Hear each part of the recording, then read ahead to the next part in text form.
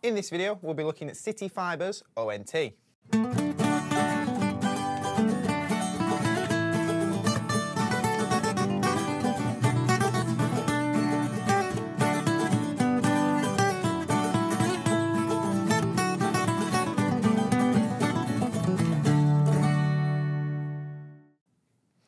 Well, straight away we can see it's one of the smaller ONTs out there, and with its sleek black look, it'll blend into most modern homes. But what do we actually need to know about it? Well, not much really. There's no power button, so it's a simple case of plug your cable in and turn it on. There's one port to go from your ONT to your router, and your factory reset button is clearly visible on the front. So that just leaves the lights. What do they mean? So if your power light is solid green, it means that it's turned on. If it's flashing, it means that it's booting up.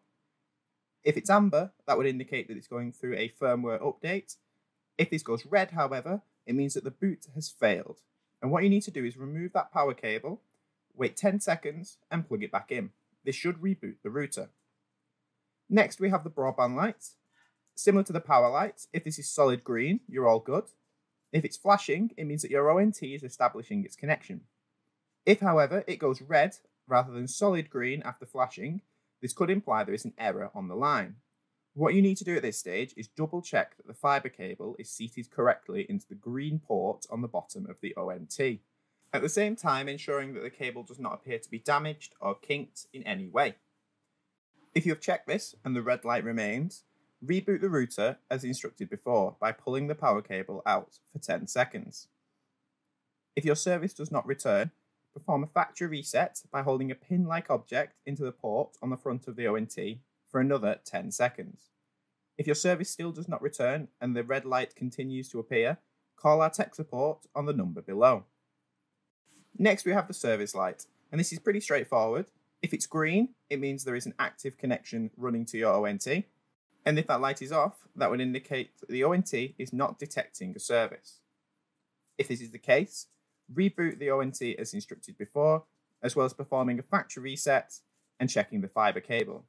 If you've completed these steps and the ONT still does not display a service light, call our tech support on the number below. And finally, we have the Ethernet light. Now this is purely a status light that outlines the connection between your ONT and your router. If the light is lit green, that means that there is an established connection between your ONT and the router. However, if this light is off, that would imply that the connection is not established between the two devices. What you need to do is double check that the cable is seated correctly between the ONT in the yellow port as well as the port 1 on the Fritz box. If this cable is seated correctly and your Fritz box is powered on and the Ethernet light remains unlit, try an alternative cable. You should have received one with your Fritz box from Zen. If you connect this cable between the ONT and the Fritz box and the Ethernet light still does not light, call us on the number below and we'll be more than happy to help. And that's all there is to it. If you found this video useful, click on that like button below. If you want more videos like this, do please click on that subscribe button. And until next time, thank you very much.